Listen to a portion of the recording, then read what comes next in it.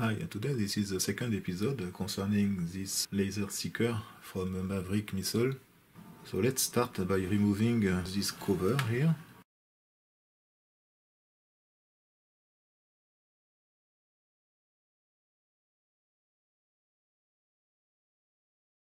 Okay, so it seems effectively that this thing was never removed, because it seems that the seal is intact.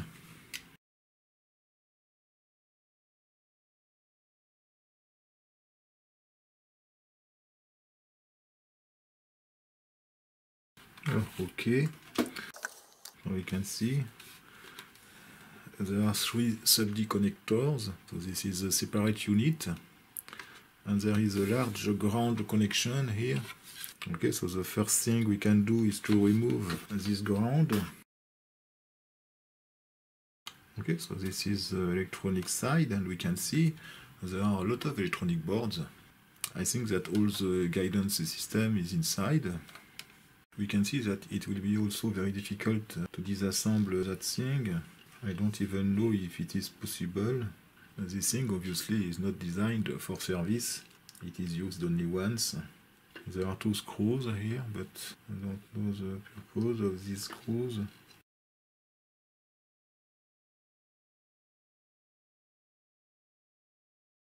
Okay, so this is a kind of composite material, a kind of fiberglass, I don't know. And look at that.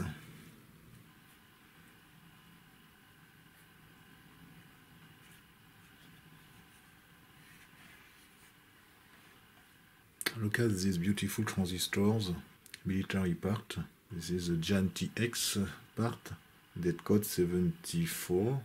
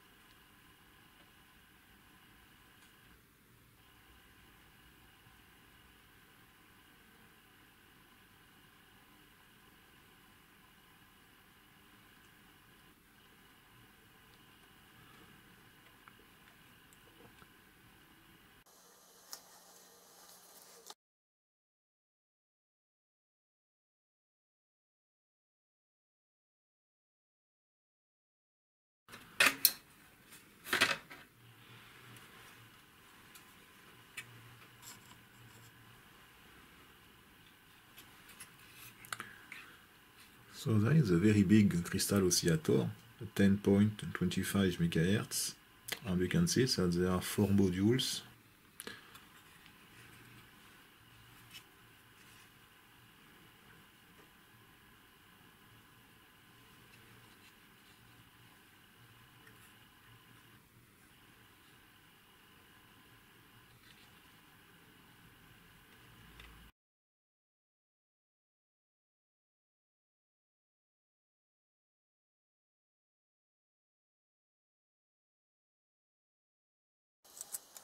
Okay, so this is a 3-board design.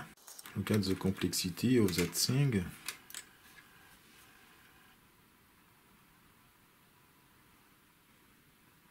So this is a pure analog design. There are a few logic ICs maybe, but not a lot. Yes, we can see here a 54-279.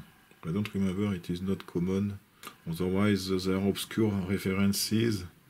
All parts started by 38-510. This is the military marking.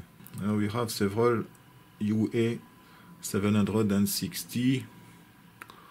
So I don't know, maybe op-amps, comparators, or something like that.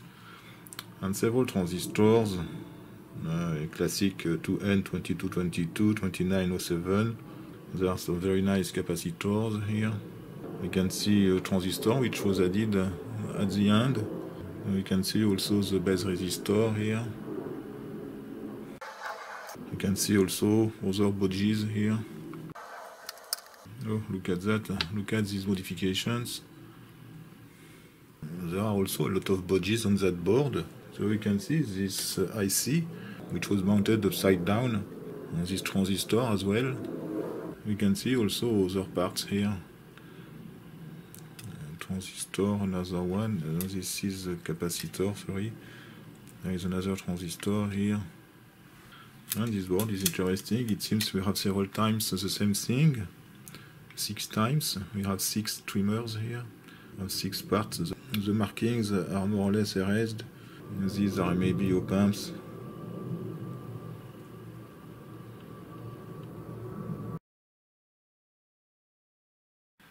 Okay, so let's see the last board.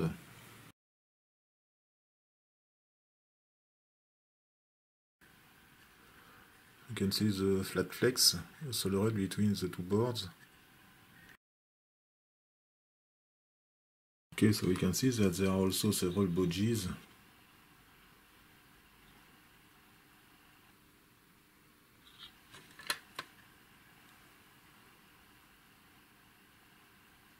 We can see that we have also 2 power transistors on the same reference. So this is also an analog board. There are several analog switches, DG something here, and there are several resistor networks and several trimmers here.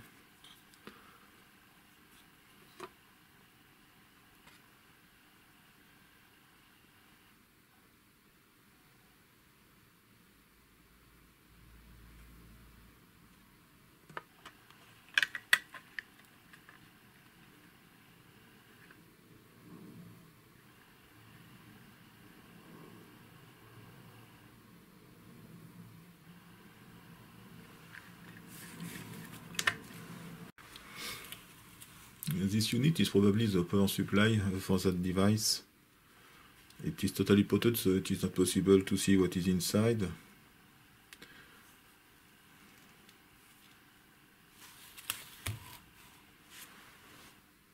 That's all for today. Thanks for watching and see you next time for the next episode.